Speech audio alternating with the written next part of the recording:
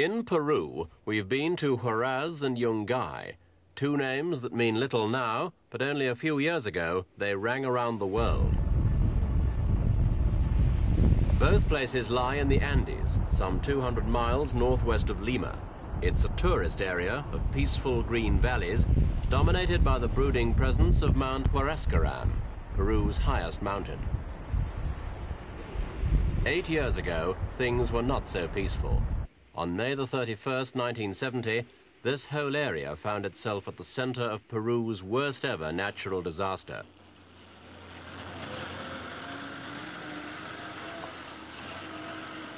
It was one of the most violent earthquakes this century, rippling across the valleys and turning one town after another into rubble. It was, in the words of one government official, a disaster of unimaginable proportions.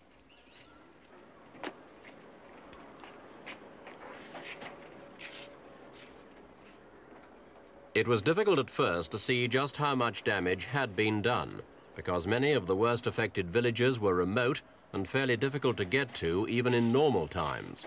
But it wasn't long before the facts were known. 80% of all buildings in the area had been destroyed. At least 70,000 people had died.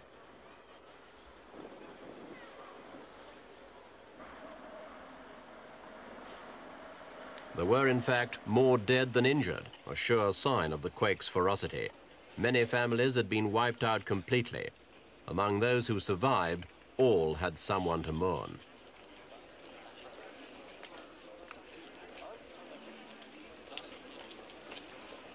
News film like this carried the message to the world. Foreign aid poured in. The United States alone sent nearly $70 million in direct aid, with half that amount from the International Development Bank and another $30 million from the World Bank. This was on top of the help provided by the international charities. Unfortunately, there were doubts about how much aid reached its target. It was alleged that food and medicine had gone astray and money diverted to private accounts. The government eventually took over from the Peruvian Red Cross, and it's been struggling with the problems of reconstruction ever since.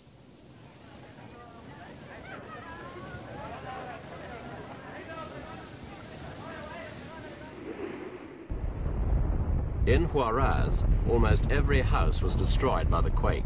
Now the town has risen again from the rubble, but the impact of the disaster and its memories are everywhere.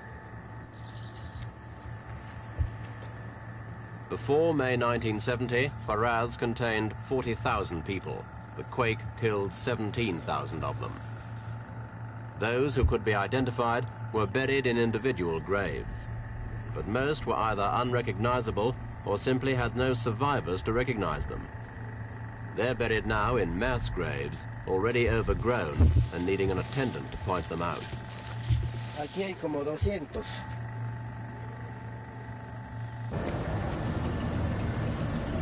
The town has a new civic center and is beginning to take on the appearance of a living, thriving community. But it's been a struggle. After the quake, it took 3 days simply for the dust to settle, and over 18 months to clear away the millions of tons of rubble.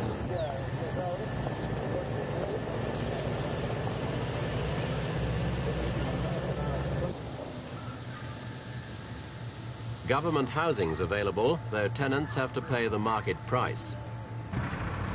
It's all being done by Ordeza, a state agency that has become almost a regional government.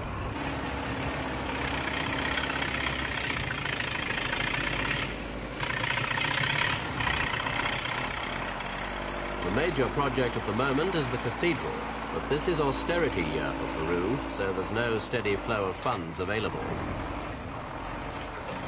Every so often, the money runs out, work stops, and the builders are laid off until the next installment comes through from Lima.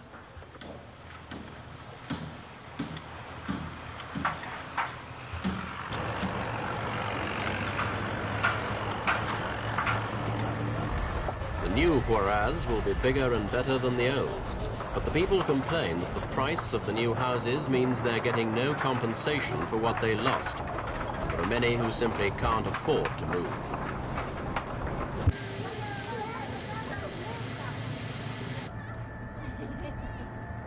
This shanty town takes its name from the disaster, the 31st of May. It's estimated that 150 families live here, and this isn't the only such area in town.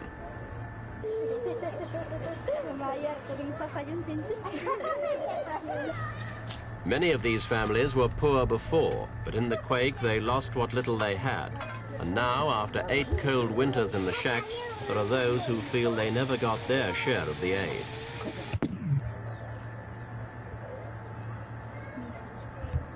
There's a similar feeling at Yungay, 30 miles away.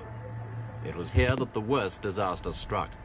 A slab of Mount Huascaran broke away and sent an avalanche thundering down the valley. It wiped Yungay off the face of the earth. It was the kind of catastrophe that doesn't happen often. One team of experts compared it to the eruption of Vesuvius that buried Pompeii nearly 2,000 years ago. Certainly there aren't many places on Earth that have had to stand up to a half-mile wall of rock and ice, 10 stories high, and moving at over 200 miles an hour. Yungay didn't stand a chance.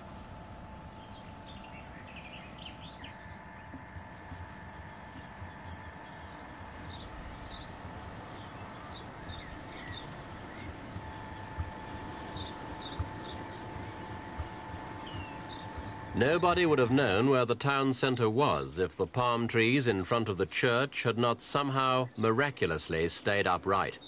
They are now symbols of the town. But 2 are dead, and workmen have dug trenches to get water to the roots of the remaining one.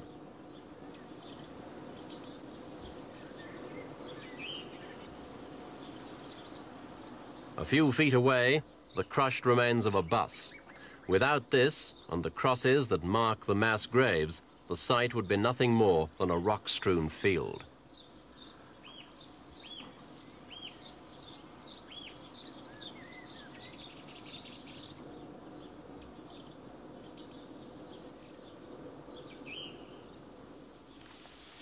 Nobody knows exactly how many people died, but at the time of the disaster, the population of Yungay was about 15,000.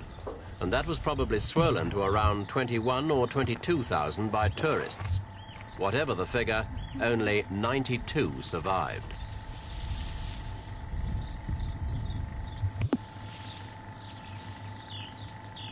Matilda Romero lost her mother, her 3 sisters and her grandmother, as well as almost all her friends and acquaintances. The shrine's as near as she can make it to where her mother's house once stood. She comes here regularly. But many other survivors have fled, unable to bear such direct reminders of the tragedy.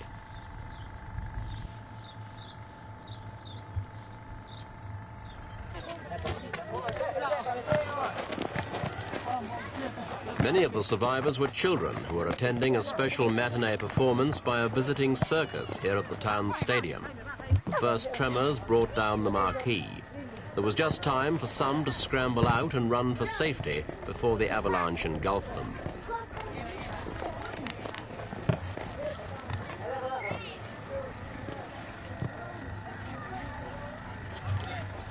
There was one strange quirk of fate. The circus owner was ruined, having lost performers, animals and equipment. But a few months later, he won a fortune on the national lottery.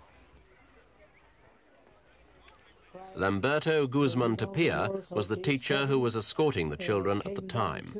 His life was saved because he ran by sheer good luck in the right direction. We saw just a cloud. But first we saw the sunburst, that came down from the north peak of Huascaran. Immediately I ran down to see my family, and I found them knelt because they thought it was the end of the world.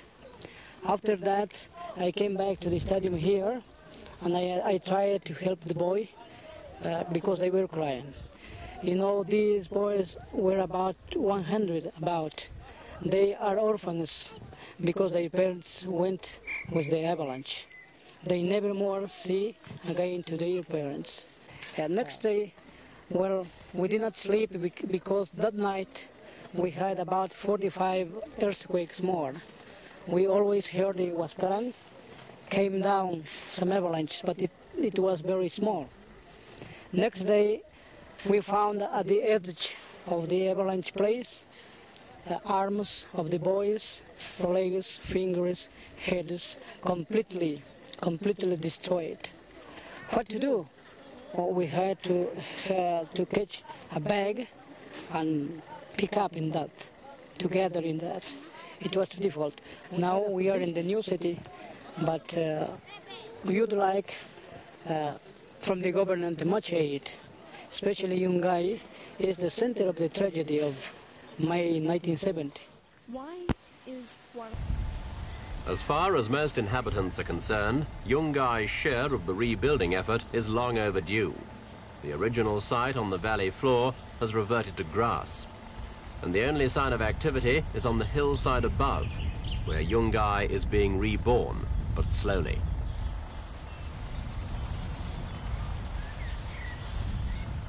Unlike Huaraz, Yungay's got only a handful of new buildings, and they're shops, not houses. The government's main effort so far has been devoted to the new civic centre. Local people say it's too big, and that houses should have come first anyway. There's an atmosphere of bitterness, a feeling that someone, somewhere, has made a profit at their expense. But so far, there have been no direct allegations and no proof. The hospital is the only building of any size, apart from the new centre. It's not a government project. It was built by Cuban technicians a year after the quake.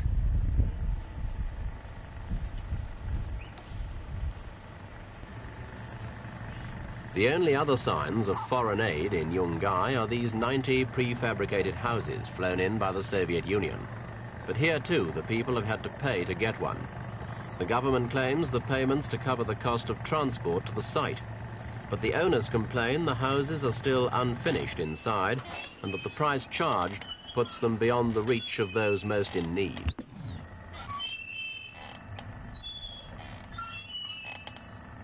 There have also been complaints that some of the houses have been bought as an investment by people who already have a home of their own.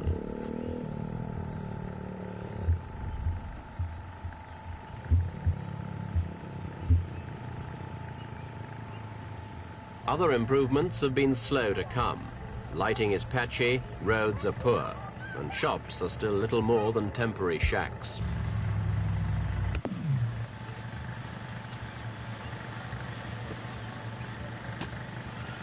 Many people in Yungay are still living in the flimsy housing put up by the government as a temporary measure 8 years ago. Although there are only 92 official survivors, when the roads to Yungay were first opened, the government found 4,000 people claiming to be victims. At the moment, the population is around 3,500, almost all of them poor and dependent on the government's plans for the area.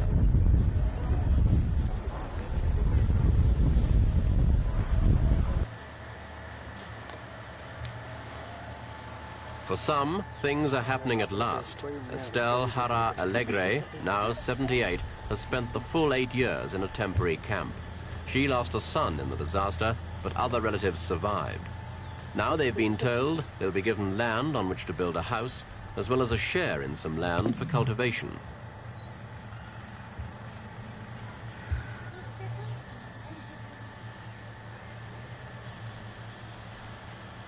One day, no doubt, a new Yungay will spread over the valley floor. But it will be many years before this corner of Peru gets over the pain and the problems that came so swiftly that day in May 8 years ago.